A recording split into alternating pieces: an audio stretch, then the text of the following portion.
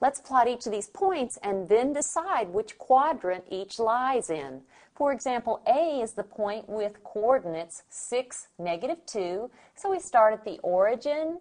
Remember, this is the x coordinate. It tells us how many units to move left or right. From there, this is the y coordinate. It tells us how many units to move up or down.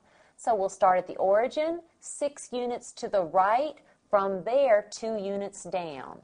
Origin, 1, 2, 3, 4, 5, 6 units to the right, and then 2 units down.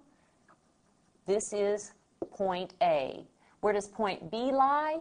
That start at the origin. That would be 4 units to the right, and then 0 units up or down. So start at the origin, 1, 2, 3, 4 units to the right, 0 up or down. And then C has coordinates -1, 6, so we'll start at the origin. We'll move 1 unit to the left.